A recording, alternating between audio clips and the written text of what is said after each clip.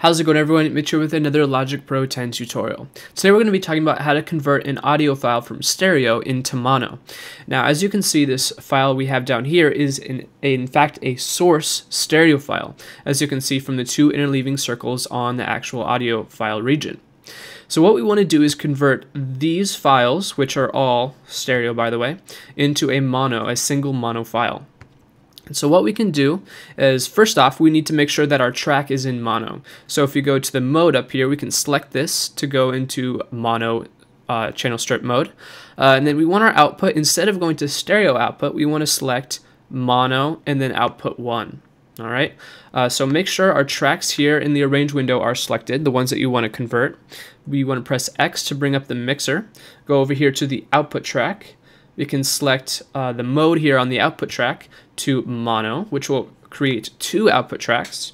Since we selected output 1 for our source track, we want to make sure that we're on this first output track. And then we'll press this bounce button here on the output track. Make sure that you press this button instead of using the key command, Command B, to go to the bounce interface. If you do the key command, it will output your track as a stereo track.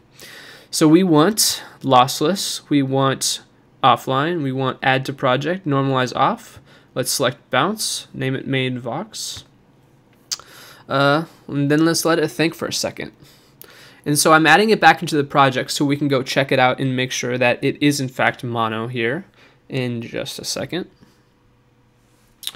All right, get out of the mixer, go open the browser. In the project tab at the very bottom should be our main vocals.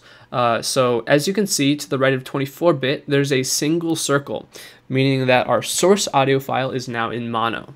And that is it. You can take this and drag it back into your project and use it however you like. So everyone, thanks for watching. I'll be seeing you very soon.